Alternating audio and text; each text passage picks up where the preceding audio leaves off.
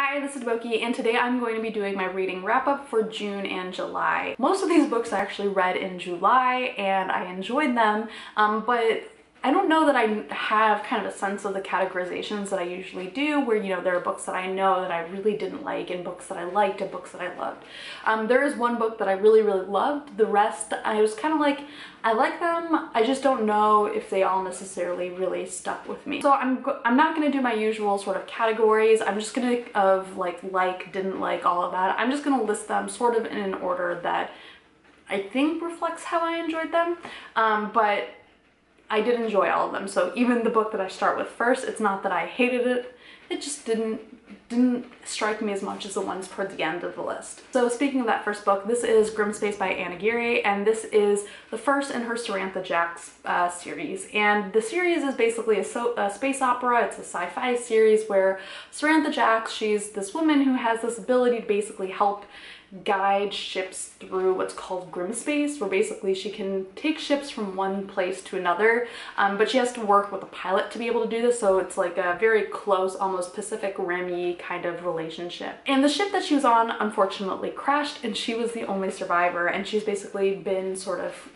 kept in a prison-like situation until a bunch of fighters rescue her for their own purposes. And over the course of the book, she develops very complex relationships with all of these people, especially the pilot March, who she has to work with to be able to take their ship through different parts of space. So as you might expect from a space opera, this book has a lot of imagination, a lot of cool creatures and interesting societies, and I think Aguirre also does a really good job bringing out the different incentives and moralities that are kind of part of these characters, and that really gives rise to the complicated relationships between them. So it was really fun to read kind of the relationships that build over the course of this book. I will say that there is a romance that for me was a little bit kind of annoying, because even though you see it coming, you know it, you might even know it from the way I describe the plot, I just found the actual execution a little bit abrupt. There are more books in this series, and it's one of those things where maybe if the books kind of came across my way and I had nothing else to read, I would read them, but it's just not necessarily a series that I'm so invested in that I feel the need to go seek out the rest of the books. So the next book I'm going to be talking about is The Bone Witch by Chupeco, and this is the first in a YA fantasy series, and it follows the story of T, who is a witch who can basically do necromancy. And in this world, witches are called Asha. They're sort of raised in this sort of geisha-like system. So T is narrating the story of her training to another character, and the stories of her training are put up against images of her sort of like in the present, doing some kind of gnarly stuff, so that you're basically left wondering how this character and her training give rise to the 17-year-old witch who seems to be borderline villainous in the present day. This is a very hard read for me to get through. I found it very slow at times. The only thing that really kept me motivated to keep kind of pushing through was the fact that I really love Chupeco's first series, The Girl from the Well, which is a 2-book YA series based on Japanese horror. I think Chupeco is really at her best when she's bringing kind of villainous mythological girls to life. But otherwise, I found this book kind of boring. I think this book has the feeling of like Memoirs of a Geisha or Queen of the Night or Kushiel's Dart, these books that I find really engaging because they're about these women who are powerful but also brought up through these courtesan-like systems that are fascinating both for the power that they wield, but also for the kind of the immense amount of training and what that training says about how we see femininity.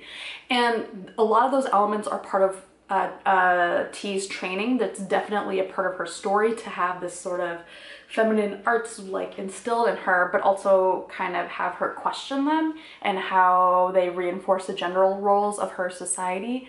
But ultimately, there's just not much else happening in this book, and the way that this training is described is not interesting. I really feel like this book maybe could have benefited from being maybe sort of like the Queen of the Night, where it's just one long epic tale, so that the story is actually developed. We kind of have like a prelude to a story, but the prelude is stretched out over the whole book, and by the end of the book I'm still not entirely sure what the story is. But the ending did grab me enough that, and in T in particular, the way that she's portrayed did keep me interested in what the rest of her story is going to be. So when the next book is released, I will probably check it out. So the next book is The Fever by Megan Abbott, and this is a thriller that takes place in a small town where One day in class, a high school girl has a mysterious seizure that no one can explain, and then it seems to start spreading to other girls in the class.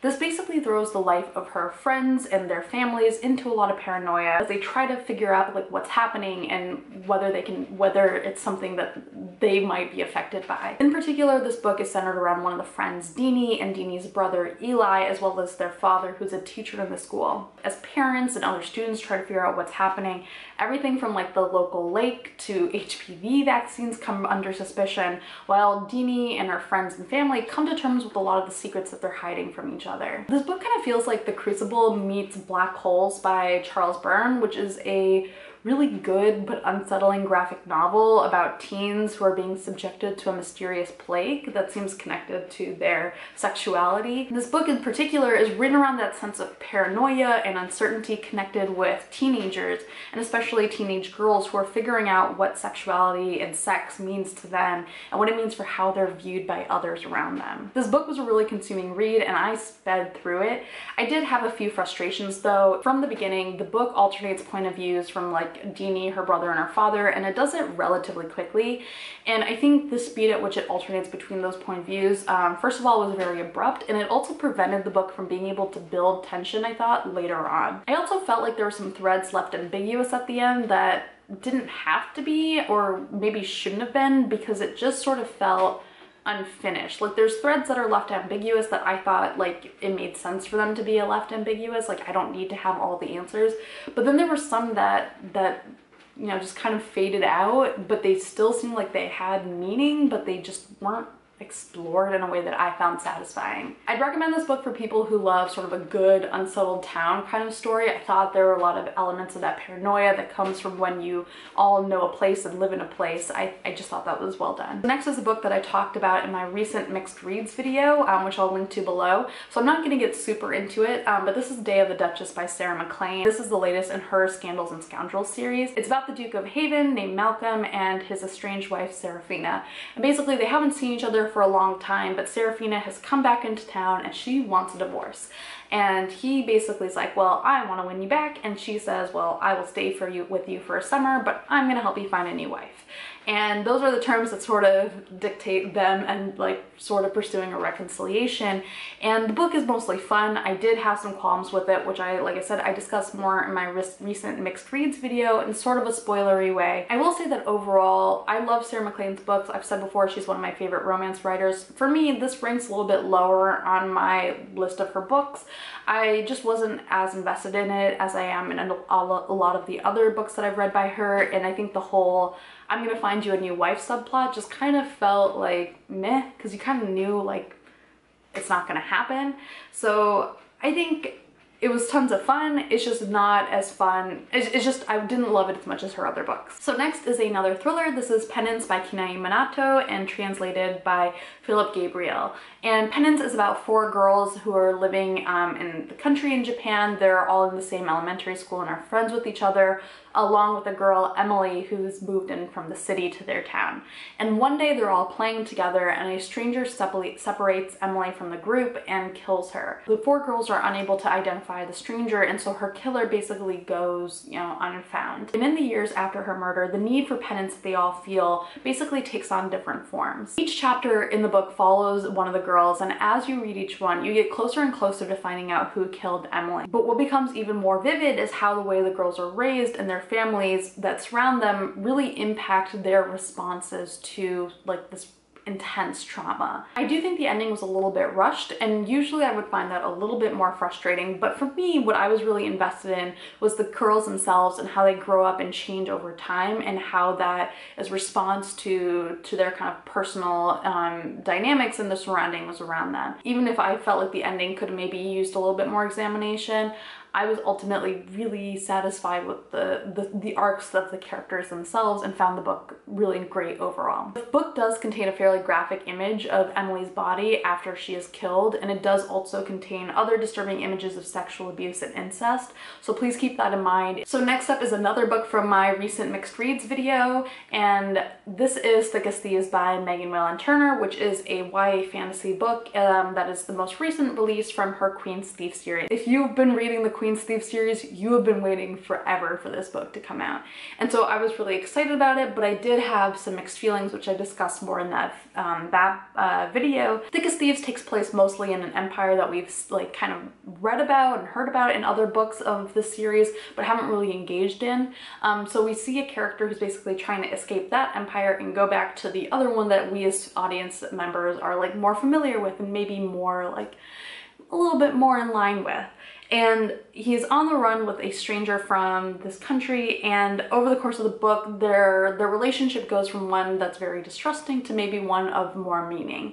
And while I have qualms with some of what I think the book doesn't really follow through on, overall Turner remains really talented at bringing together really complex narratives and complex characters and relationships, so where you just want to see everything through to the end. So honestly, I just hope we don't have to wait as long for her next book. And last, this is a book that I just love with like no qualms. I have no caveats. This is Hate to Want You by Alisha Ray. This is a romance novel, and Alisha Ray writes really great romances. She writes like a really great combination of angst and smut. I've always enjoyed her book. Like, I knew this book was coming out. It just for some reason wasn't like one of the books that I was like, I am so excited for this for 2017. Like, I knew I was gonna read it. It just wasn't on my list, and I just didn't like have that feeling of like, as soon as it comes out, I'm gonna read it. But that ended up being a huge mistake. So this book is about Livy Kane and Nicholas Chandler.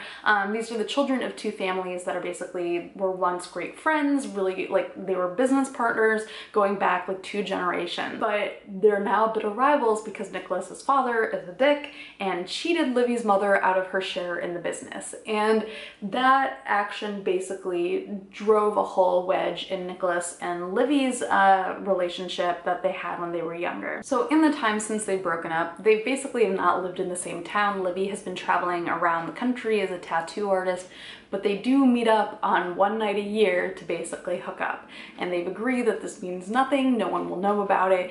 Of course, all of this comes to a head when 10 years later, Livy has to come back and return to the town to take care of her mother. I feel like it's really hard to strike the right balance of angst and romance, because a lot of times when you're keeping 2 characters apart, you know, basically for the sake of the plot, for the sake of the pacing, it's really hard to do without making them come off as like stupid or like emotionally incompetent.